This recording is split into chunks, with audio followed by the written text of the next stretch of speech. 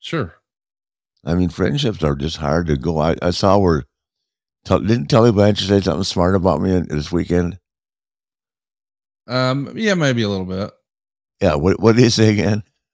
I'm sure we can find the exact quote, but the gist was he thinks he's done with wrestling. He thinks that now AEW and WWE are in his rearview mirror, and he says, there's more to it than that, but we'll just leave well enough alone. Talking about his sort of AEW exit, and then he said he thought at this point, his wrestling career was over. Maybe he'll do some appearances here or there, but quote, I don't know how many more last matches Ric Flair can have.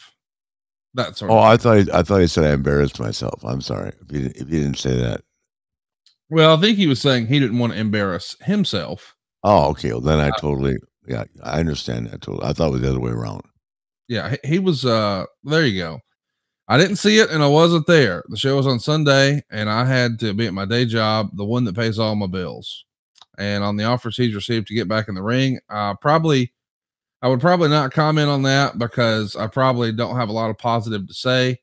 I was asked to do a last match with Ricky Steamboat. I'm not going to embarrass myself and go out there and not be able to do what I used to do. Oh, see, that's how the headlines always turn around. I thought you had said something negative about me.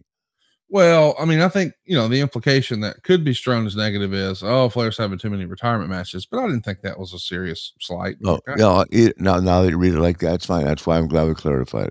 Yeah. No, hey, I tell you what, I wouldn't recommend it again either. And I don't know why they keep saying I'm begging for another match. What I have said to you repeatedly, I wish I could redo that match. Yes. I'm not begging for another match. I don't want to wrestle again. I have no desire. I wish I had that match to do over again, is what I've said repeatedly. But these idiots turn it into he's begging for another match. I mean, God, it's the translation of our comments sometimes are just it's ridiculous.